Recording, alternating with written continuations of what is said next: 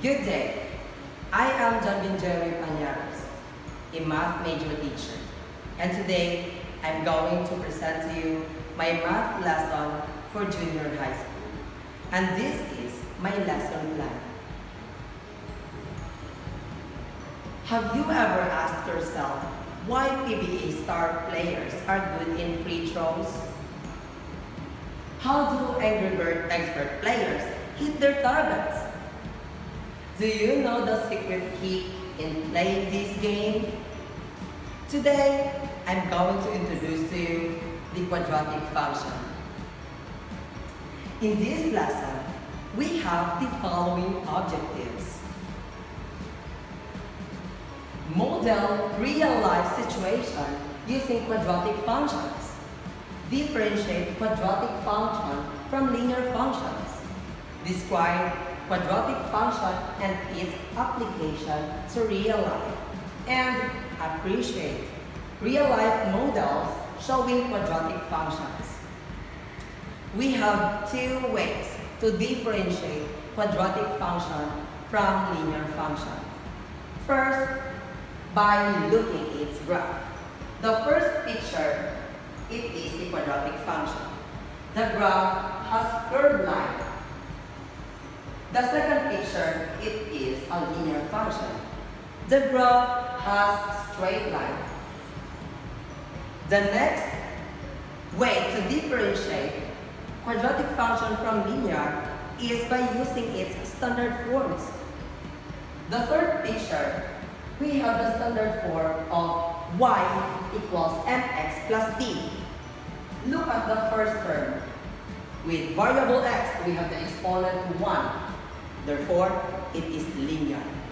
For quadratic function, we have y equals ax squared plus bx plus c. For the first term, with variable x, we have the exponent 2. Therefore, it is quadratic. Remember, we have two ways to differentiate quadratic function from linear function. First, by using its graphs. And second, we have standard forms. We can see around quadratic function and we can appreciate this by looking and considering quadratic function models, just like this fountain. The water bends as it reaches on the top and falls on the ground. It shows a curved line, and this picture is a model of a quadratic function. Just like this bridge, it has curved lines. It is a model of quadratic function, and you can appreciate things by seeing around. This time, let's try to apply on its problem. Consider a rectangle whose width is x plus 2 centimeters and whose length is x plus 5 centimeters. Now the question is, how do you find the area of this rectangle? We have the area for rectangle. Length times width. Okay, now this time let's put a length x plus 5 and the width we have x plus 2. Let's try to solve this. For length we have x plus 5 times width x plus 2. The next process, we use the fold method. X times x, we have x squared. X times positive 2, we have positive 2x. Positive 5 times x, we have positive 5x. Positive 5 times positive 2, we have positive 10. And we can have the solution of x squared plus 7x plus 10. The solution is an example of quadratic function. The first term has an exponent of 2. It is quadratic function. Now, how does quadratic function differ from that linear function? Remember, we have two ways, using the graph and the standard form. It can be argued that the mathematics behind these images is even prettier than the pictures themselves. This time, let's try to tell whether the following functions are quadratic functions or not. Write Q for quadratic and N for not quadratic. For the first function, we have 2 times x minus 6 raised to 2 plus 1. Remember, using its standard form. This part is already a quadratic function. The exponent is 2.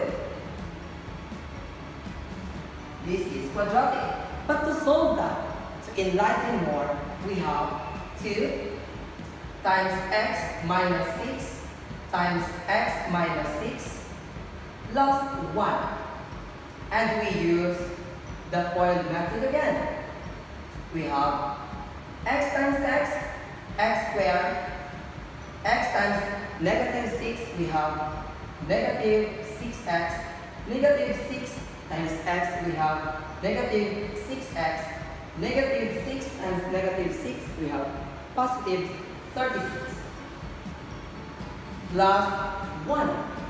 And let's try to solve this again. 2 times x squared, we have 2x squared. This is negative 12. So 2 times negative 12, that is negative 24x.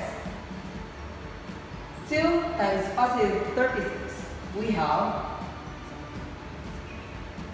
positive 72 plus 1. And the final solution, we have 2x squared minus 24x plus 73. This equation or function shows a quadratic function. The exponent is 2. The second function, remember the linear function? We have the first term, only 1. Then it's not quadratic. The third function, the second term, negative 4x squared. The exponent is 2. Therefore, it is quadratic. The fourth function, the first term, we have the exponent 2. Therefore, it is quadratic again. And the last function, this is a linear function. And therefore, it is not quadratic. So, if you understand more about quadratic function, you can collect pictures, models of quadratic function that you can see around us. Simple as that. If you have any questions, you are free to ask me. Thank you for having fun learning with me. Have a great day.